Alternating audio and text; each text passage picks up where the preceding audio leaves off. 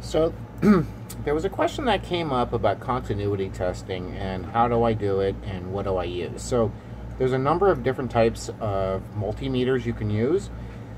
There's the high-end one. Here's my Fluke, which we're not going to use for this. And then I have this one, which is essentially nothing more than a free Harbor Freight multimeter. It has a setting down here which allows for continuity testing, and literally this one I got for free with a coupon.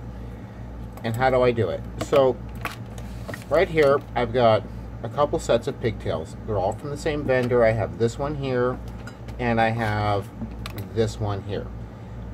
Identical.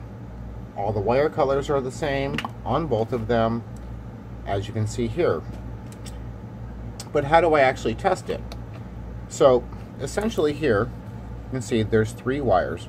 We've got brown, yellow, and blue, and on the other side where it's connected, brown, yellow, and blue. The whole purpose is to make sure that blue goes to blue, yellow goes to yellow, brown goes to brown, because internal wiring, however you set it up, it's all that matters. So essentially here, if I take and I connect blue and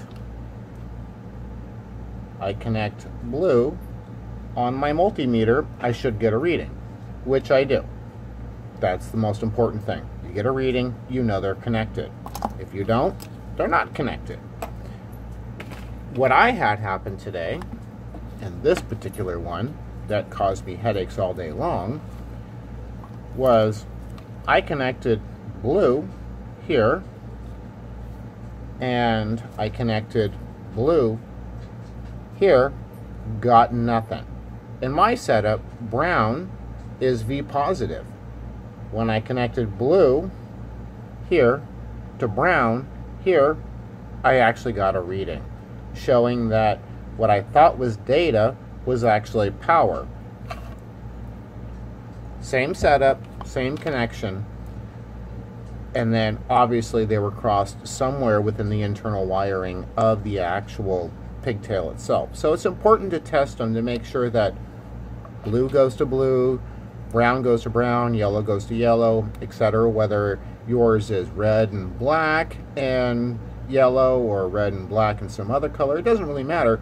Just ensure that the internal wiring is the internal wiring.